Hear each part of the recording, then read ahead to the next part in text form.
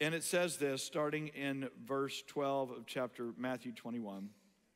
Jesus entered the temple. He drove out all those who were buying and selling in the temple and overturned the tables and the money changers and the seats of those who were selling doves. Jesus was ticked. I mean, he's not angry that often. I don't know if you read much of the Gospels. This is serious. This is big time anger, righteous anger, of course, because he couldn't be anything but righteous. So this is righteous anger.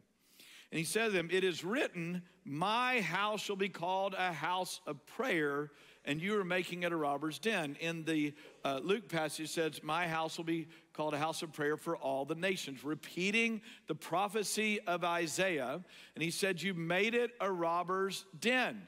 And he cleanses the temple. He literally turns the tables up, throws out all these people who are taking advantage of the worshipers who are coming to bring their sacrifice, and they're charging extraordinary amounts of money for them to bring their sacrifice. And Jesus is like, no, this house is my Father's house, and it's for all peoples. It's to be a place of invitation and grace and mercy, not of usury, manipulation, and worldliness. And he gets ticked, and he drives everybody out. And there's this little verse, the next verse, 14, and it says, and the blind and the lame came to him in the temple and were healed. I think people miss that. We talk about the passion of Jesus to get worldliness out of the church and to establish it as a house of prayer. But it says as soon as he did, what happened? The blind and the lame could be healed.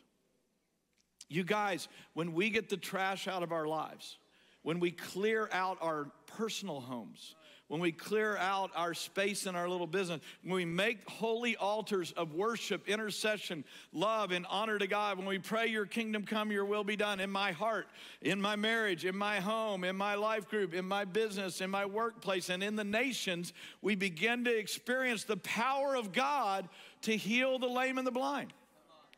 And it is paramount as God's people that we are those people.